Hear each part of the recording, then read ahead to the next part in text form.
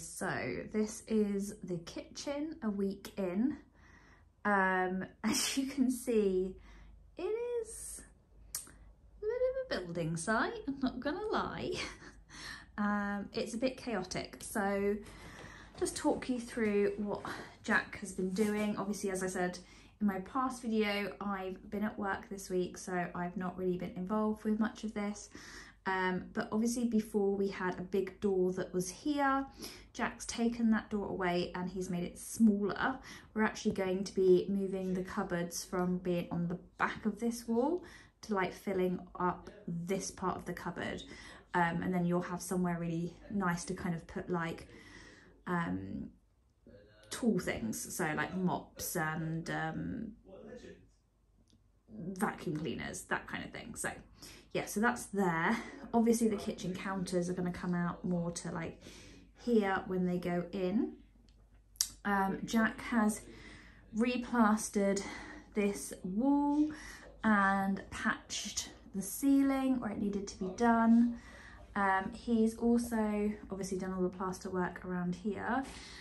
He's put light switches and plug sockets and things like that in for all the things that we're going to need. So he's been a very busy boy, which is why it is a bit messy. We're gonna have the controls, I think, for the heated towel rail that are in the bathroom down here. And then, oh yeah, over here, this is gonna be the controller for the underfloor heating.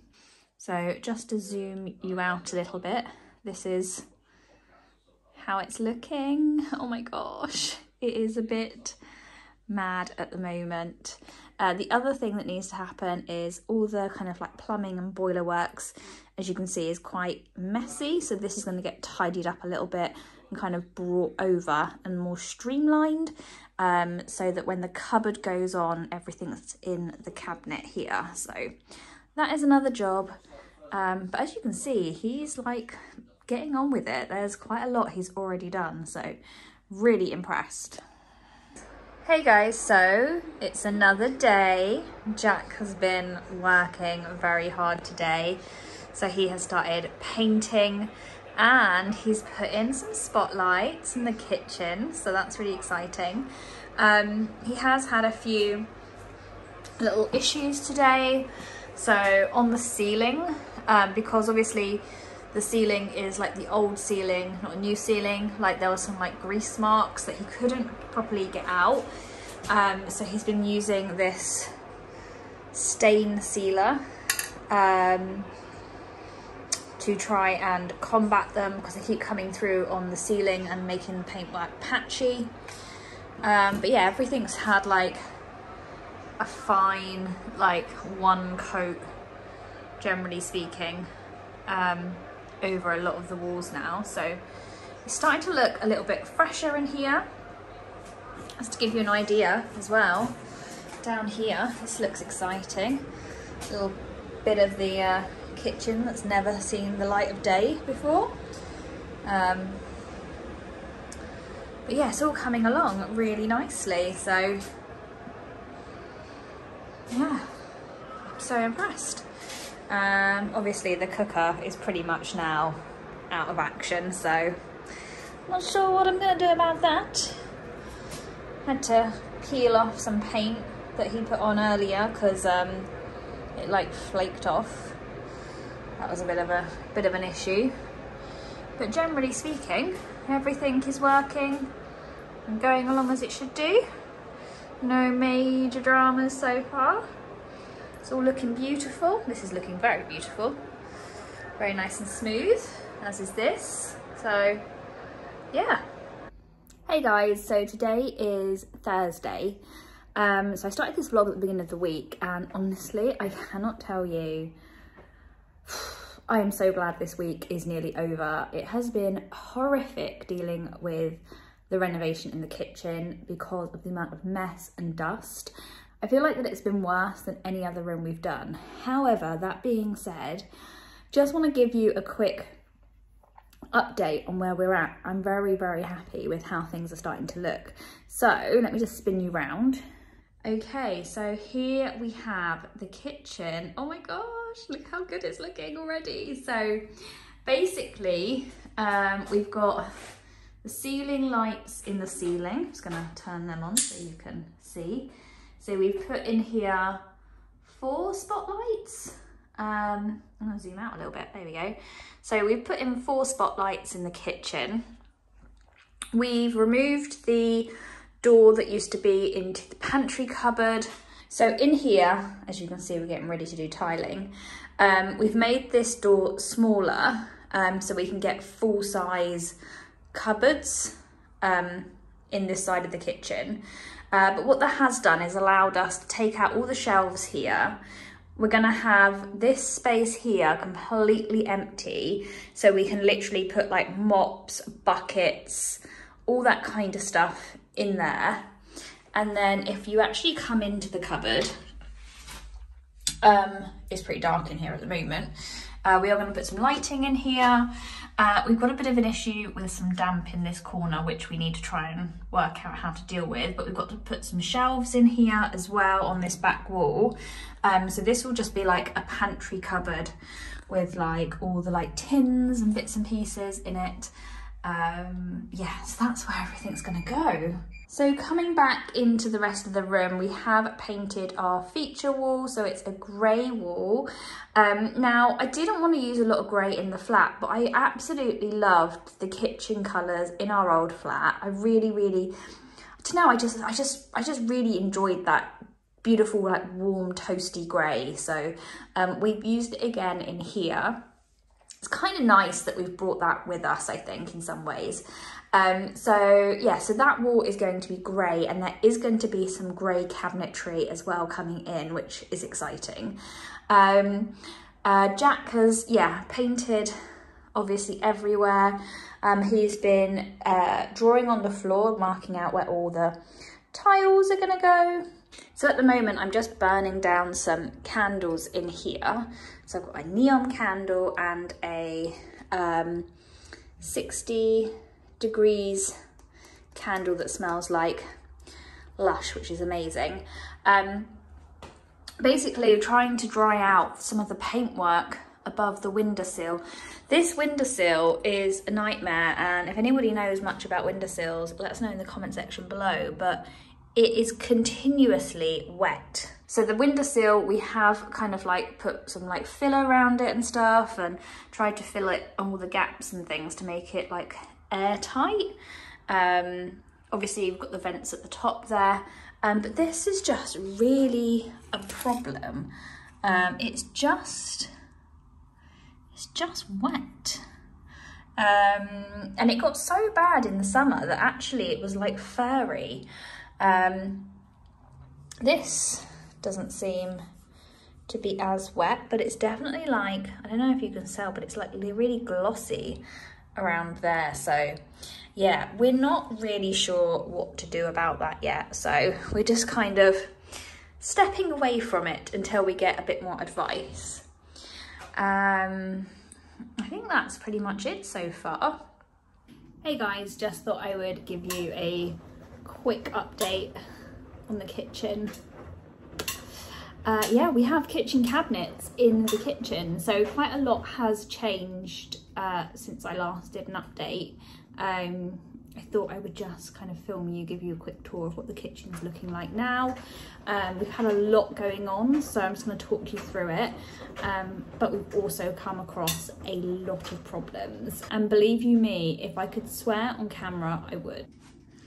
So we have had the boiler team in today. They've been kind of like condensing our pipe work, so it's all very like linear with the boiler for when we build the cupboard that comes out.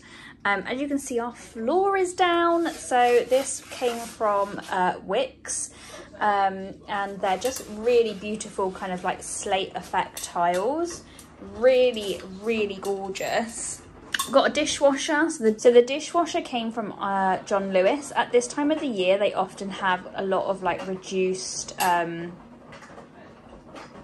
kitchen stuff, like fridges and freezers and things like that, in their sale. in my John Lewis, they literally had this on the shop floor and I was literally like, oh my gosh, this is exactly what we need.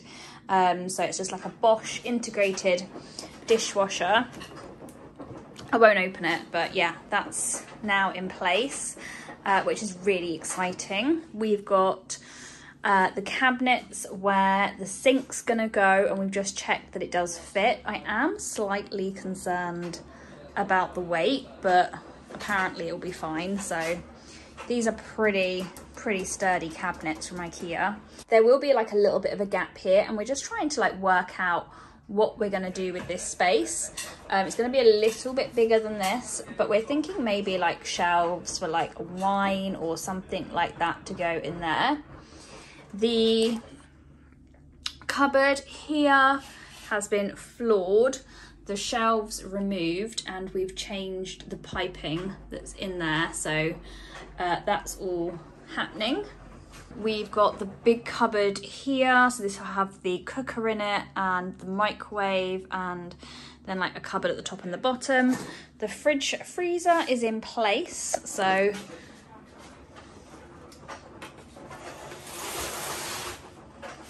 yeah, we've got our fridge freezer in place. Again, another integrated appliance. Our countertops, this is just like a offcut from one of the countertops because we've been playing around with how it's going to look. So this is, yeah, just another like little kind of teaser for you as to what the countertops are going to look like. And then the units will kind of end here, and kind of there'll be units at the top here as well. So, but there is definitely a story time about what's going on in here, because as you can see, there's things that have been fitted that have been removed. We've got a whole big drama with this, and basically, yeah. So basically what I'm going to say to you is, if you are thinking about doing your kitchen, whatever you do, do not buy an IKEA kitchen and try and pair it with anything else other than stuff from IKEA, because it is a nightmare. We're having to make so many tiny little tweaks that it is just ridiculous. So for example, we bought our worktop from Kitchen Express, which is a standard worktop size. It doesn't fit IKEA cupboards, so we're having to bring the walls out, like build a fake wall on top of our wall, in between the different cupboards and like over on this side, to push the counter forward so we've got an overhang, and it doesn't just sit completely flush with the cupboards, because that looked incredibly odd. So yeah, there was like a 10mm variation, which was incredibly annoying. Equally, IKEA kitchen cabinet doors don't work with Bosch appliances, so we're having to either cut into the tiles that we've laid to put our Bosch dishwasher in, which we don't want to change to an IKEA one. The Bosch one only cost me £215, an IKEA one would cost £450, which is incredibly mental. So yeah, we either need to cut into the floor, or like take up the floor tile that we've laid, or floor tiles, should I say, or we need to raise the kitchen counters and cupboards by about 15 to 20mm, which we don't actually have the ceiling height to do on one of the sides. So either one side's going to be slightly higher than the other, by about 12mm, or we cut into the floor and do that, and then they'll be the same. So it's a lot of tweaking. We just didn't know that we were going to have to do, so it's incredibly complicated.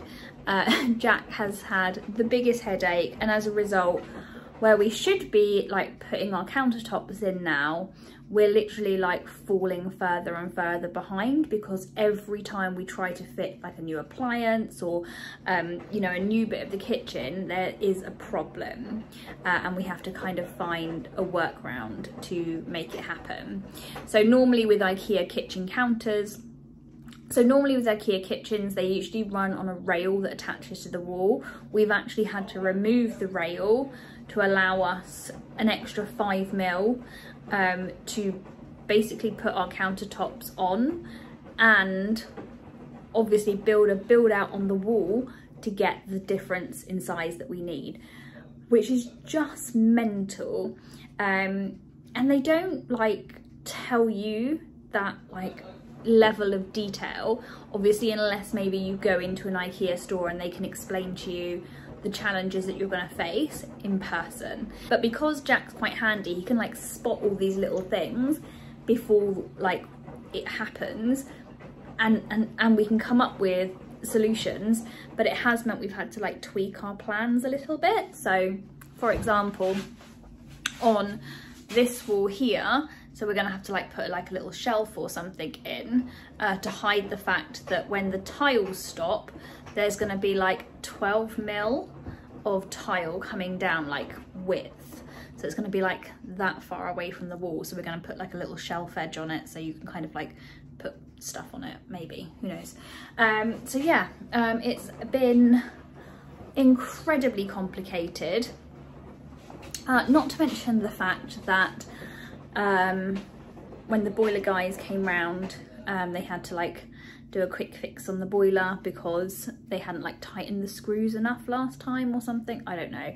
And then we're now just waiting for the boiler person to come and sign off the boiler, which is amazing.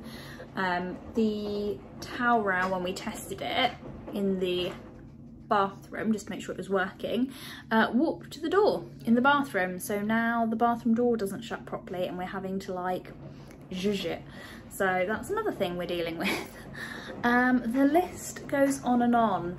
We are 2 days away from Christmas, and my hope was that we were going to have a partially working kitchen for Christmas, and the reality of that is that it's just not going to happen. So yeah, we are gonna go and see some friends and family for Christmas, just like Christmas Day, and then come back here in the evening, and who knows, cold turkey sandwiches. But yeah, it's a work in progress. It's all happening. It's happening very slowly. We are getting there. It's going to look phenomenal when it's done. It's just all these tiny little things that if we had just gone to, I don't know, like B&Q or somewhere else, we would have not had these problems, because they would have been a standard size fitting and not IKEA fittings. And yeah, we just didn't know. I always kind of like heard that you had to like use, or like they recommend you use like IKEA stuff with IKEA kitchens. Didn't realise to what extent and the reason why, so now we do. And yeah, whew, it's insane. Anyway, yeah, that's pretty much the end of this vlog. I'm gonna leave it here. I want to say thank you so much for watching and just spending so much of your time watching my renovation. It's so lovely to have you guys on board, and yeah, it's just have a lovely Christmas, you know, enjoy yourselves, spend time with family and friends, have a lovely time. I am definitely looking forward to sitting down and having a glass of bubbly and some really nice food, and not feeling like I'm covered in brick dust. And being that I work in retail, it has been incredibly busy, but yeah, I'm just so excited to get Christmas kind of out the way and look forward to next Christmas when all of this will be a thing of the past. Anyway, I'm gonna go, enjoy, have a lovely Christmas, see you in the new year, take care guys, bye.